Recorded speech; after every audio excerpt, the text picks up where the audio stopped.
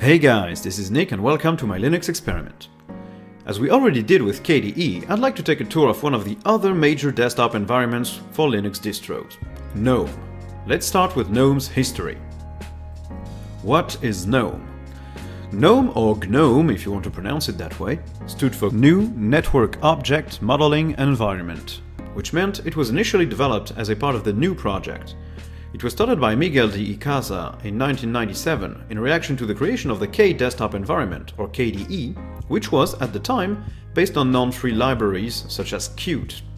To be able to propose a fully free software desktop, the GNOME project used a GTK Plus library, which was initially created for the GIMP, hence its name, the GIMP Toolkit, GTK. GNOME 1. The first version of GNOME was released in March of 1999. It sported a similar look to Windows and KDE with a bottom panel, a task manager, and a main menu. GNOME 1.0 received two major updates in the next 2 years, namely GNOME 1.2, codenamed Bongo, which focused on user experience, adding help and documentation and retranslations, and GNOME 1.4, Tranquility, released in early 2001. 1.4 was a big release introducing Nautilus, which managed the desktop and served as the web browser and file manager, as well as Medusa, a file indexing and search module. You'll notice that there were no 1.1 or 1.3 releases. This is because these numbers are used for development releases. Production versions are always sporting an even version number. GNOME 2. GNOME 2 is still the longest running version of GNOME, with 2.0 releasing in June 2002. GNOME 2.0 revamped the whole desktop, basing itself on GTK2, the next version of its base library. GNOME 2.0 introduced a lot of changes, adding font anti-aliasing, new icons, and support for theming the stock icons. The GNOME Human Interface Guidelines, or HIG, was published and served as the reference for designing GNOME applications. GNOME 2 introduced a dual-panel setup, with the panel on top hosting the main menus and the system notifications, and the bottom one displaying the task manager as well as the virtual desktop switcher. GNOME 2.0 was followed by 16 releases, one every 6 months, lasting until GNOME 2.32 in September of 2010. Notable highlights from these releases are the addition of a CD burner directly in Nautilus, replaced later by Brasero, and a new spatial mode using one window per folder.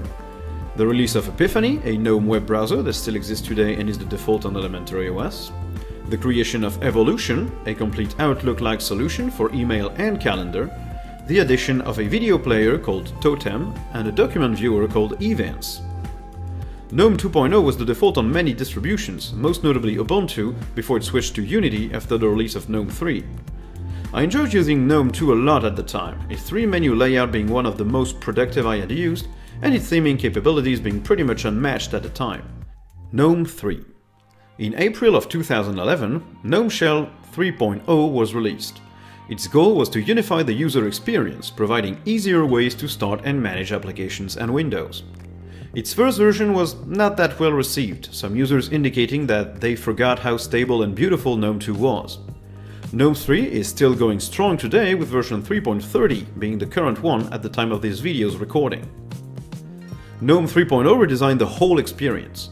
Gone were the panels of old and the task managers, replaced by an all-in-one overview of activities, grouping shortcuts, open applications, and virtual desktops in one place.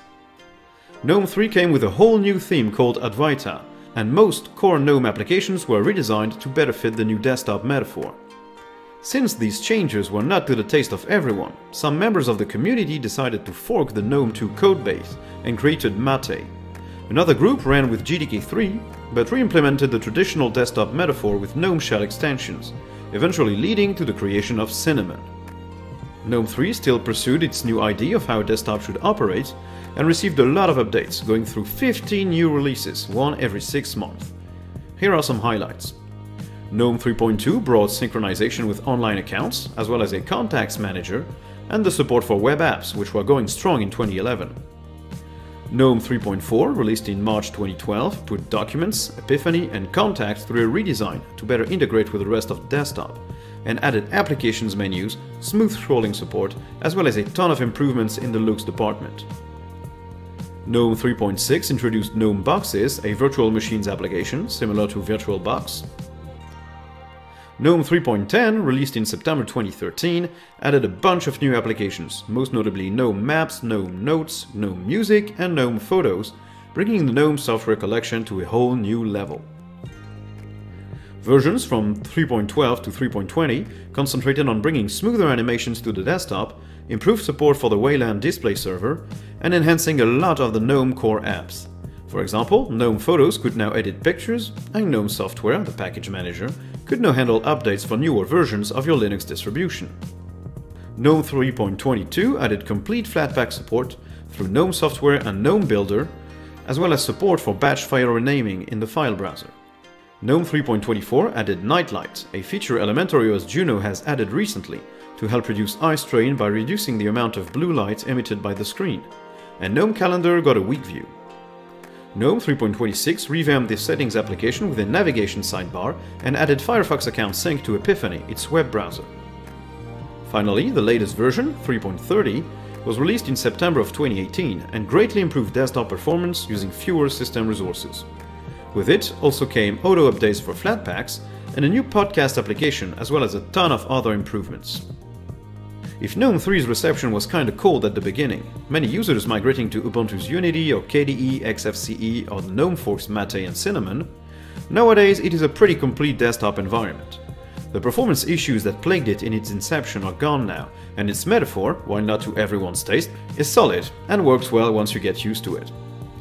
So since this little history tour whet my appetite for trying out some new stuff, I'll start a new video series on using GNOME. I have never tried my hand at GNOME 3, and I'm eager to see what it looks like. I hope you guys enjoyed this little tour of GNOME's history, and I hope to see you in the next one. Bye! If you enjoyed, please consider liking, subscribing, and turning on notifications. You can also follow me on Twitter at TheLinuxEXP. Thank you guys for watching, and goodbye!